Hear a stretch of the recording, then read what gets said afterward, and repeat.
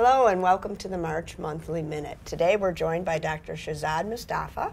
He is an allergist and immunologist at Rochester Regional Health. Thank you for being with us today. Thank you so much for having me. We have a lot of questions about allergies in schools, and so we're hoping you can give us some information. I look forward to chatting about it. Thank you. So the first one is, what is the difference between having a sensitivity or a localized reaction or an anaphylactic reaction? Yeah.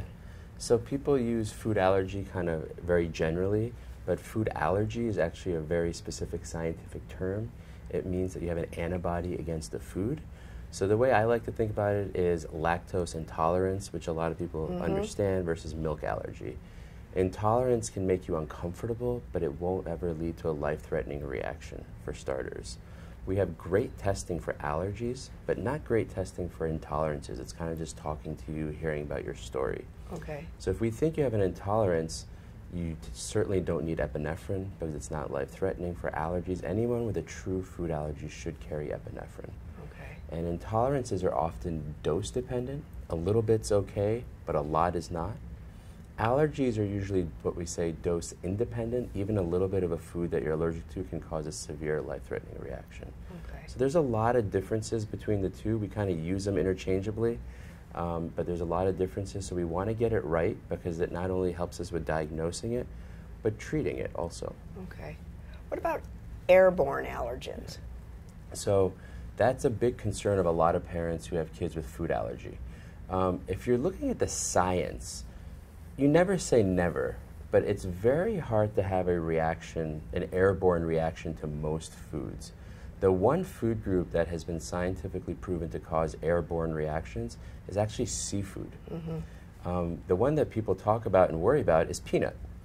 It's actually very, very difficult, if not impossible, to have an airborne reaction to peanut.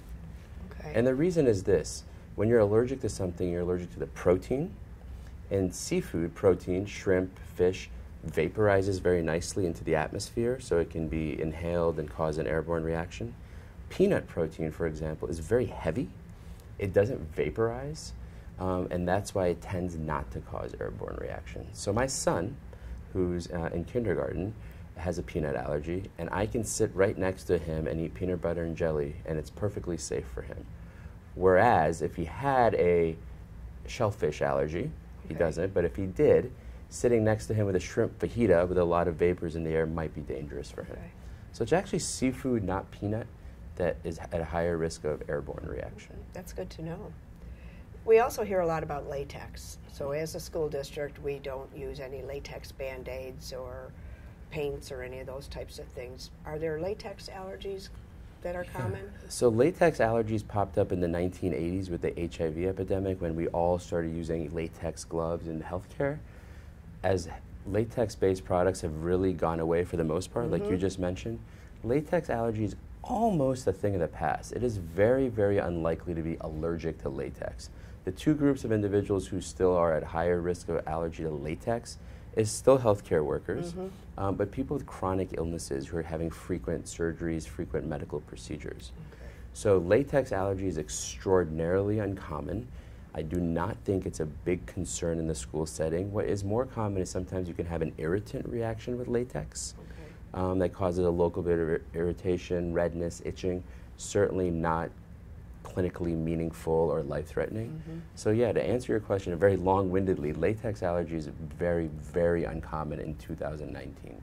It comes up sometimes when people are talking about balloons, having balloons in schools. Sure. So that would be... So that's a common exposure in the school setting, and I would say for the vast majority of individuals, that is a non-concern. And a lot of people's concerns, a lot of parents' concerns comes from misinformation that's floating around out there. So kind of grounding it, conversations like this, hopefully, where being allergic to latex at this day and age, if you're not a chronically sick person, if you're not in healthcare, it's really, really, really unlikely. That's good to know. Yeah. We also talk about cafeterias and classrooms, allergy-free tables, nut-free tables. Tell us about that a little bit. So there is a CDC guideline on the management of food allergy in the school setting. I think people should be aware of it. It's a voluntary guideline. Our goal is that kids go to school with food allergies and they're safe. but you can never make their risk of reaction 0. You can make it very low, and that's our goal, but you can never make it 0. Life happens. As of today, there is no proven strategy to decrease food allergy reactions in school. No proven strategy. So we do a lot of things. And I think the question of peanut-free or tree nut-free zones or classrooms or tables is a somewhat hot-button topic. It's somewhat emotionally charged. As of today, it has never been proven to decrease your risk of allergy. We think it might, but there is another side to it. If a child thinks their classroom is peanut-free and they have a peanut allergy, there is theoretically, over the course of a school year, they could be more cavalier, they could drop their guard because they think it's safer. Whereas in actuality, people are still bringing snacks, lunches, things are coming and going. So it's hard to enforce. Okay. So there is no right or wrong answer. There's no one-size-fits-all, but most food allergy experts tend not to endorse those things because they're hard to enforce and they may give individuals a false sense of security. If a person has an allergic reaction, is Benadryl the first line of intervention? So that's very important. We want to be prepared, but accidents still happen, unfortunately. There's 30,000 visits in the U.S. in a year for food allergy reactions to the emergency room. So this happens. For very simplistically, if you're eating a food and you have a local reaction, local itching of the mouth, local rash around the mouth, maybe a little bit of swelling, I think Benadryl is okay. Anything beyond local symptoms, epinephrine is the treatment of choice for food allergy reactions. Okay. So if you have hives all over, it should be epinephrine. If you're having trouble breathing, wheezing, coughing subtly, epinephrine. Certainly if you're seeing big time swelling, you know, serious things, it's epinephrine. I think it's very important to realize you cannot overuse epinephrine. If you use it and you shouldn't have used it, it's harmless. It's not going to cause any bad side effects. But if you should have used it and you don't, that's when you can get into trouble. Okay. So I always counsel my families, my patients that I take care of, and how we, at home, if there's any doubt, we're going to use epinephrine, and we'll talk about Benadryl lately. Benadryl actually does not work fast enough to treat real reactions, and it also doesn't focus on all the chemicals that are going on. Epinephrine works fast, and it hits all the targets that are happening during an allergic reaction. Okay. So epi, epi, epi. And in a school setting, when you use an EpiPen for an urgent or emergency situation, should that be followed up with a 911 call? It should generally be, yeah. Once you use epinephrine, you should seek medical attention. And that's not because the drug is dangerous. It's because you had a reaction that was severe enough to require epinephrine. And anywhere about 20, maybe 30% of reactions will have a second wave of symptoms. Okay. The child will have a reaction, they'll be treated with epinephrine, and then anywhere from 30 minutes to up to 6 hours later, they can have a second wave. And that's precisely why you want to call 911 or seek medical attention, because you want to be somewhere where you can be monitored.